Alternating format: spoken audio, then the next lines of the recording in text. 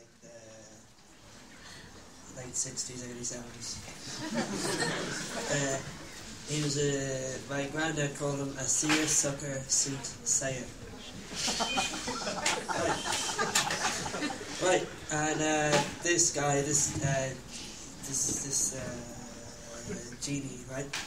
He goes, right, you're going to meet 3 groups of 7 cats and another cat.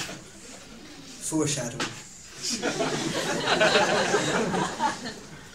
So as he was talking to the cats, he goes to them, I could skin you with a knife. And of course they go, no thank you. And he goes, well, there's more than one way to skin a cat, isn't there? Yeah. He got the same reception from the cats. So they left, they took off. It's a matter of public record that he continued walking along the beach, right? You know, my granddad's old, so his mind was perfecting at this time, so he remembers them with clarity. And what happens now? He runs into the cats again, right? The 3 groups of 7 cats, or 7 groups of 3 cats, whichever.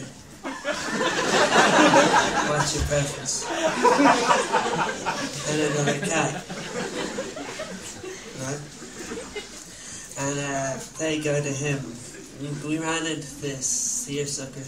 No, they didn't say that right.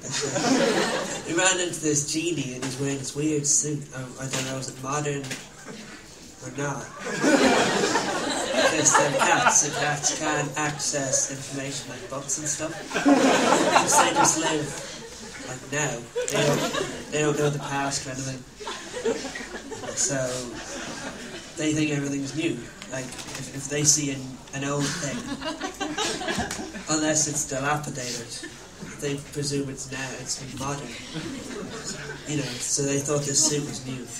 He goes, no, you ran into the seersucker soothsayer, am I right? And they go, we don't know. Is that what that is?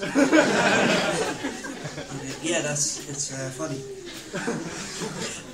Point is, the cats go, well, he says to us, unless we accept your offer of being skinned with your method of skinning, he's going to skin us with an alternative method. And it's a matter of public record, right? That my granddad smiles like with his mouth. At the same time with his mouth, he goes, he says, well, I guess that's what you call it, a cat's 22.